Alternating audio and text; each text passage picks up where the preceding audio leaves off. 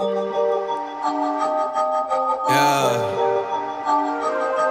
yeah. It's heavy. Famous. Hey, what's good, everyone? I'm here with a video. So, Resident Evil gameplay just came out about 3 days ago, or two, I think. So the title is Resident Evil 4 Remake, the exclusive Chapter 5 gameplay walkthrough. So I've seen the graphics before for Resident Evil, and they look extremely well done. They just released another gameplay for this, so I'm excited to watch. So let's get into it.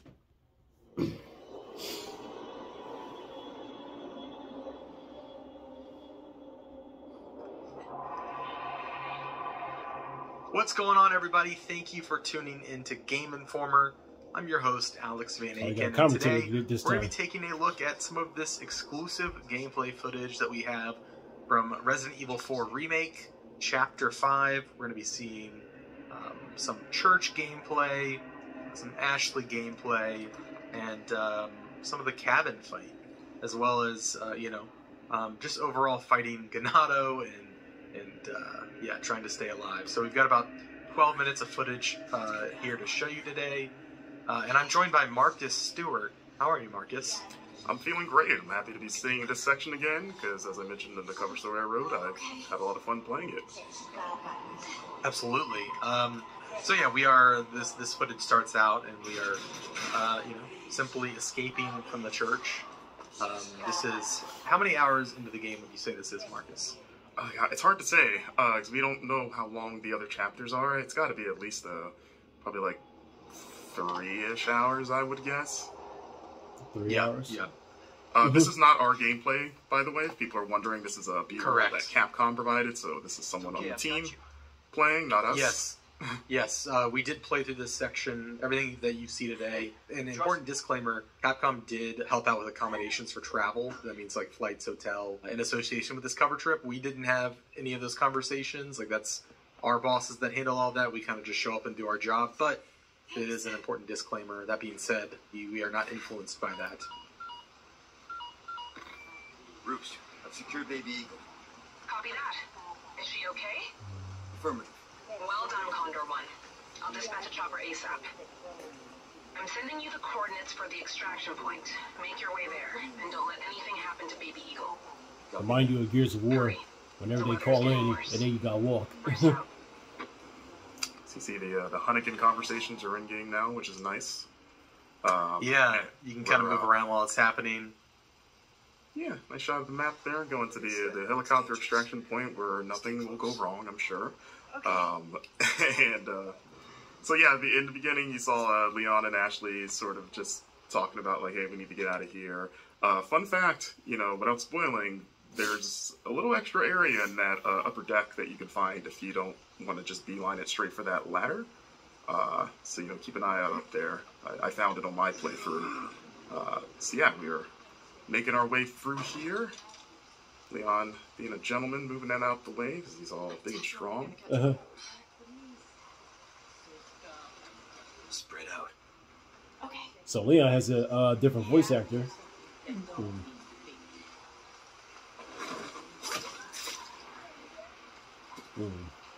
on. Okay. Yes. And yeah, this part was pretty fun to get through. I tried to get through it stealthily the first couple times.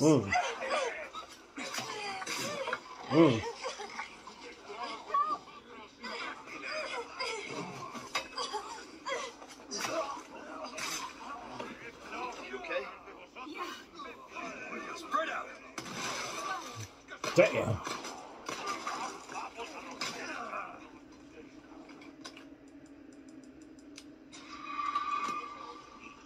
So you're going to notice there's going to be a few jumps in the clips here. Again, that's a Capcom thing, so this isn't going to be a straight run-through of the chapter. It's going to jump around at points. At first I thought they weren't affected, but it's still very effective against those tentacle transformed Ganado.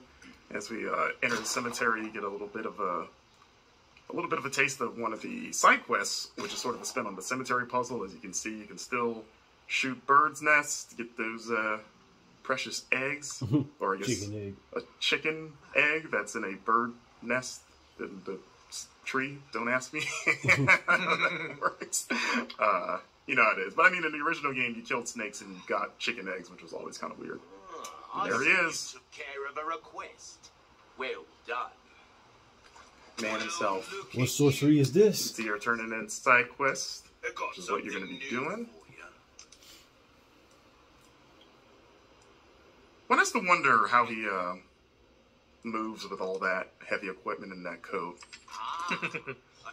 You know, must be pretty strong. It's kind of like a Dragon Ball, like Piccolo weighted training gear. He's probably pretty strong. But I was thinking he's just like into CrossFit. You know, we don't know. He's a mysterious figure. As you see, we're upgrading our equipment here. You can upgrade knives now. It's mentioned in the cover story, which is nice, which you're going to be needing because they have limited durability. And you're going to be using it quite a bit for the new parry mechanic, which I enjoy. And you can see there's another side quest right there. You're going to want to keep an eye out in the environment for those blue flyers. Oh, so there's the Wild Dog quest. That was one of the more involved quests that we saw so far. Absolutely. And you won't see the solution in this footage, but you will see sort of what's on the other end of this side quest for you.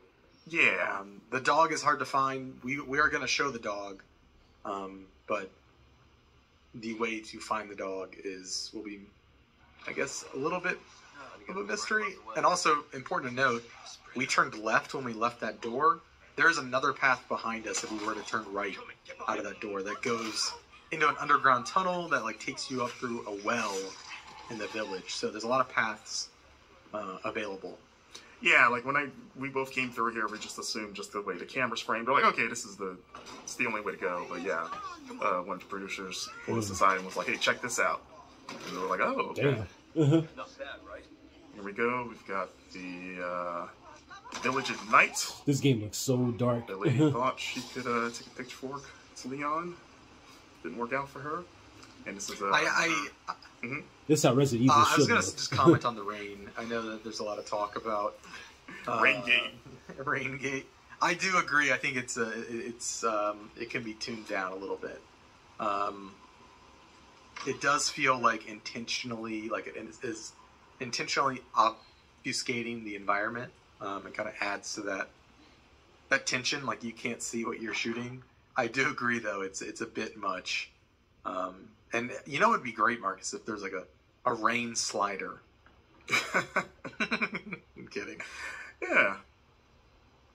I just want a nice little downpours. You see, I love the lighting in this game. You know, like it just the bloom on the flashlight and just how dark everything is. Like it just makes especially like interiors like this. If they lift Ashley up to do her thing, get Leon up there. Yeah, it just makes the interiors creepier. Like that, like the first time that owl made me jump because you just see the glowing eyes in the dark. Yeah, like, oh my that's God, gonna get everybody. I will say there are a couple times when I was playing the demo where I was kind of in a very dark environment and Leon wasn't pulling up his flashlight, which is kind of frustrating. So I'm just kind of like clambering around in the dark. It was mostly outdoor. Oh, there he is, the dog. Oh, nah. Look at that thing. It's got like weird. It looks like a scorpion tail. Nah. No, I'm looking at it again. That's crazy. Capcom also pointed out, for those wondering, that this dog is not the dog that Leon can rescue in the original game, because, you know, in this game, he's presumably dead. So, you know, at the time, we kind of were like, oh, maybe this is the dog, but they were very clear to point out, like, nope, different dog. And you're like, okay. But yeah, that dog fight is pretty hard. They also wouldn't definitively answer if it was the same dog in this game as in the old game. In terms of the one that's dead at the beginning of the game, they're like, maybe it's not the same dog. And it's like, okay. So you see a blue medallion up there as Leon takes it out. So you see it's 1 of 5. So I asked Capcom about that, because in the original game it was kind of like 15 in the same area, and they said that that side quest reappears in different parts of the map. So you're going to be shooting, it sounds like you're going to be shooting medallions outside of just like the village area, and they just sort of like divide them into like batches of 5.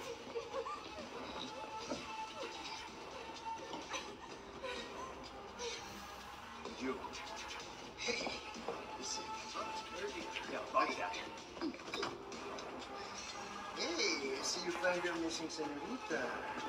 Senorita has a name, Miss Ashley. You are? Who are you? What are you doing here? Very good questions, unfortunately. Hi, now. Is that the same voice actor for Leon, or no? The voice got deeper. Sounds different. And due to the cuts, there's a lot of that village before the bridge that we ran over that you can, you know, fight through and explore. Like, there's a lot that they didn't show in this footage. It's where, at least during our playthrough, the brute first appears, the cow-headed enemy. Right. In that area just before the bridge that we crossed. But, yeah, because in the footage we've put out of this, people have seen the cow guy shows up in this fight. Here. But you actually fight him well before this. So yeah, so when he shows up in the fight... What were we saying? Yeah, he's definitely a recurring enemy, but when he shows up in the fight, you've already had to fight him before, and so I feel like it's extra tense because it's like, oh my god, I gotta fight this guy now. Yes, so. I saw some people speculating that he might be a single persistent enemy that follows you. I'm pretty sure that is not the case. Yeah, I think he's just another enemy type. I have killed him several times in different areas. Yeah. Just a new enemy type. So this fight was pretty wild, as it is in the original, but even more so here. Oh, shit. And there he is, Mr. Bullman. There's been a lot of, like, back and forth, like, is he a cow, is he a bull? But I was like, he's got a horn there. That'd be a bull thing. Yeah. Well, a bull is just a cow. It's a male cow. I mean, yeah, they're the same thing. But, you know, like, bulls have horns. Okay. And, you know. That's fair, that's fair. Oh! Listen. He's got a single horn there, it looks like, as Leon just gets pummeled. And, yeah, that's the end of, you know, the action gameplay we've got to show off. This is a look at putting gems inside of treasures to increase their value. Of course, if you... different combinations of gems net you different bonuses. There are now customized cases that have different bonuses. So, like the black case has an increased drop rate for L resources. And you can pick up charms as well, a little chicken charm. The charms and the cases, they give you little passive bonuses. Yeah.